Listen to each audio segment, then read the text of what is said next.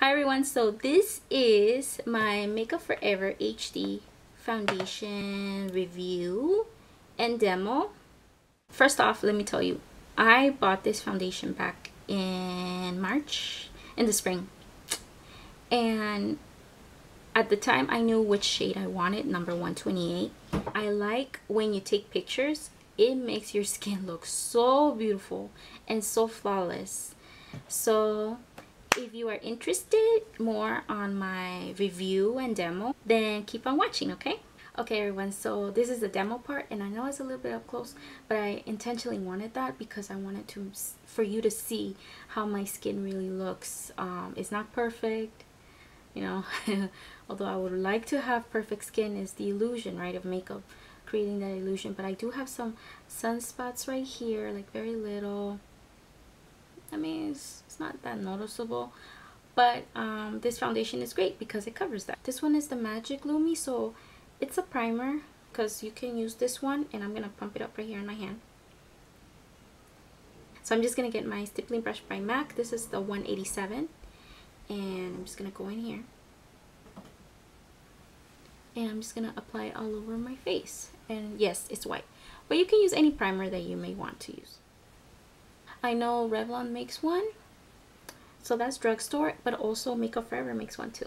So what's great about the L'Oreal Magic Lumi is that it's a primer for your face, and I used it for the summer before I even applied my Makeup Forever HD foundation. And also what I like about it is that you can mix it with your foundation if you wanted to, or you can apply it again like I did as a primer, or you can apply it as a highlight. It reflects the light, and it really looks really pretty on your skin. It makes it really nice and glowy. Let's move on towards the makeup application, and the shade that I have is in number 128. Let me tell you the things that I like about this foundation. You do one pump, it gives you one pump. Mine, because I'm almost done with it, that's the reason why it's pumping like that. But when you buy new, when you pump one pump, it gives you one pump. And the reason why I picked this color was because I knew for certain that I was going to use it during the spring and summer, and it's going to give me that tan effect. So if you're medium to tan, this is your shade for you. If you are darker skin tone than that shade is not going to show up on you. And then if you're lighter skin tone, it's going to look very muddy on your face, and you don't want that. And right now, because I have very little, not a lot comes out. But you can see it's very fluid, so it's really nice. And I'm gonna use my stippling brush, the 187 by MAC.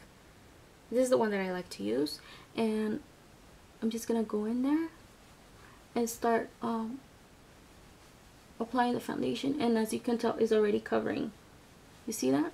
That's why I wanted to come close, so that way you can tell. And it feels really nice on the skin. It doesn't feel heavy, so I like this foundation for that. Now usually I only do one pump and a half, but because my foundation is almost gone, so that's the reason why I'm pumping more.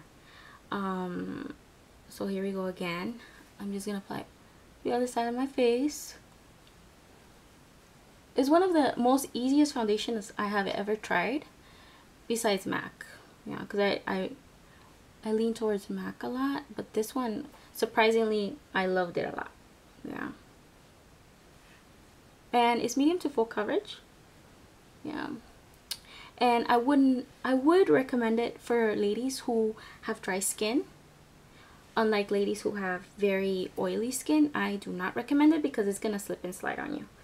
Like literally, it's gonna melt off your face, and you don't want that. So after I apply my concealer and set it, I'm gonna show you how I use the dual matte. And yeah, so I'll be back. Okay, so I already finished applying my concealer and my setting powder underneath. All I need to do right now is show you how I apply the dual matte. This one is in number 209. It's a compact, it has a mirror, and that's the shade, and this is the color. Okay, right here. So I'm gonna give it a nice, doesn't really, you can't really tell, but you get the feeling of it's a tan effect powder. And then it comes with a little sponge, but I don't use that. I use the Real Techniques, and this is just the powder brush, and go in there like so. With the dual matte, it's supposed to mattify your foundation, but for me it didn't do that as much. So yeah, but I like the effect that it gave me, so I don't know if you can tell. instantly it changed the color of my skin already. And your skin will look flawless, okay? So it's really camera friendly, like it's meant for high definition videos and taking pictures, and that's what this foundation gives you. Now I'm just gonna apply my blush and my highlight, and then I'll be back. Okay, so I already applied my blush and my highlight, and I'll have everything that I use in the description box as well as links down below. Okay, the last step that I highly recommend is just getting any setting spray that you may want, whether it's MAC. This one is the MAC Fix Plus, or this one is the Urban Decay, and this one is the Chill. So it's cooling and hydrating, it says right there. So it's gonna lock your makeup and it's gonna maintain it in its place from the moment you apply it in the morning to maybe at night. It's gonna stay right there. Okay, so here we go. I was using the MAC Fix Plus, but I'm not using that one anymore. That one only has water. Yeah, but I did love it at the time when I was using it. But this one I'm using right now is the Urban Decay. So I'm gonna shake it so you don't hear anything. Now I'll close my eyes. Feels really nice on the skin.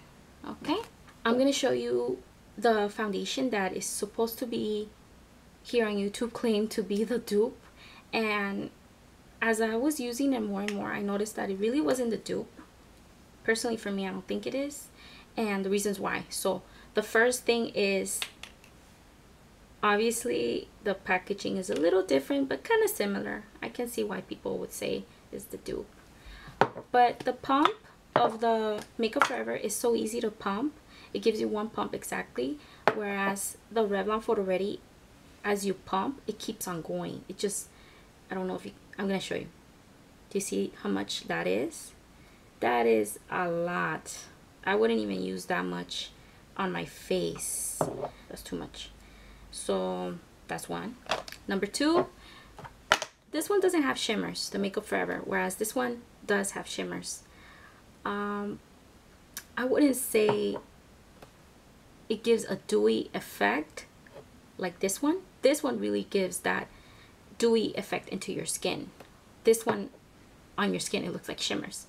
But in order to cancel those shimmers, you can use like a mattifying powder, whether it's the Rimmel Stay Matte, or you can use the Studio Fix, which I love with this one. And then the other thing that is not the same with these two foundations, come to figure out, is that with this one, you saw how I showed you with the Duo Matte, even though it's mattifying right now, it looks like it's mattifying, that it's gonna stay in place, then it's not gonna, you know, it's not gonna melt off my face, or it's not gonna move. I would say the only dislike about this foundation is that by the 4th hour, I noticed that it starts oxidizing on my face. And then also, if I would have went like this in a few hours, you could have seen like the residue of the foundation, whereas this one you can't. And then this one, you can mattify it, completely mattify it, and it stays in place for 8 hours. This one for me did not stay on my face for 8 hours. The most that it stayed was 6 hours tops. And I use different mattifying powders, a mattifying kind of effect powders like the Rimmel, the MAC, the Makeup Forever, and it just wasn't doing it enough mattifying for me. But then again, this is not a mattifying foundation. You see, do I feel that the Revlon is the dupe for this one? No, it's not. It's amazing foundation, don't get me wrong, the Revlon, but it does different things. This one completely different, of course. Again, it is wonderful. I like how it feels on the skin. I like how easy it is to apply. You know, it's simple. Whether you want to use a stippling brush like I did, like I showed you, or you want to use like a beauty blender, or this one is the Stila. You can use that if you want to. Very easy to use. I like the pump. I like the packaging. I like that it's clear. You can see your foundation, and even if you have very little, you can open it. And I'm going to show you right now. If let's say you love this foundation so much and you're like me, like I'm scraping you can open the pump and you can get, you know, with a spatula or something, and take out the remainder of the foundation. So I like that. It is expensive, but I feel that it's a reason why. And I like the effect that it gives on the skin. It really gives that beautiful, flawless skin that you don't have, right? But it gives it to you, and I love it. So am I gonna repurchase this? Yes, I will repurchase this in the future, but most likely it's gonna be a different color shade. Yeah, but if you are looking for that effect of, oh, I want to look like, I want that skin like J.Lo, or I want that, long time ago she had that beautiful tan effect like Kim Kardashian and J.Lo, and you want that, this is gonna give it to you. And another thing that I have noticed also is on the Sephora comments, many people have said that they don't like that their shade is not matched, that the makeup artist didn't match them to their exact shade. And the reason why is because you're under different lighting. Lighting in the stores at a counter is going to be different than if you were at home or if you were outside in natural lighting. What I highly recommend is that even before you buy your foundation is go to Sephora and ask, can I get samples of different shades? Or can you match me? Take it home, apply it, and then see if you really love it, and then you purchase it. Now, if you have done your research and you happen to watch this video and you happen to love the video and you're like, okay, I want this foundation, remember again, I do not recommend this foundation for girls or guys, because the makeup artist who helped me pick up this shade of the powder of the dual matte, he had flawless skin, and he told me it was this one, the Makeup Forever. He didn't have oily skin, so that's the one question he asked me, do you have oily skin? And I said to him, no, I don't have oily skin, I have dry to normal combination skin. And he's like, that's great, so just follow that rule of thumb, make sure you have normal to dry skin. And if you have oily skin, I'm so sorry, it's just gonna melt off your face, and you don't want that. So I'm not going to recommend something to you, ladies or gentlemen, if it's not going to work for you. Now, do I have any dupes at home? No, I don't. Even the one that I really thought it was a dupe, it's not really a dupe. So, but it's a great foundation though, and I love it. I've been using that one recently, because this one, it's almost gone, like really, really gone, almost. The longevity of this foundation, I noticed it was 6 hours on me. By the 4th hour, it was starting to oxidize. It started like oxidizing, you know, it's like, and then you can start feeling like the foundation seeping through the powder. So it is not mattifying, this foundation. If that's what you're looking for, this is not your foundation for you. Doesn't matter what shade really you are, because most likely they will have it. So you don't have to worry about that. But then again, go to your makeup artist at Sephora, or let's say, for instance, that I know here in LA they have a Makeup Forever store, their store, and they only sell Makeup Forever products, and they have Makeup Forever artists, and they can give you those hands-on tools that you want to learn with them. And I know they have their primer, but at the time when I bought this foundation, the makeup artist, there was a lot of customers around him, so he didn't have the time, the quality time to even suggest a primer. And I know the Makeup Forever has a primer, but I don't have one. So that's the reason why I didn't even show it, because I don't have one. If he would have recommended the primer, would I have bought it? Yes, I would have. Would it have made a difference? I don't know, maybe. So all those things are like, maybe they would have played a different factor into my skin when it comes to the longevity of this foundation. But then again, I don't have it. I really can't tell you if it makes a huge difference of their primers. I'm pretty sure it does, because with the whole point of the Makeup Forever line, I know with their HD, it's supposed to go hand in hand.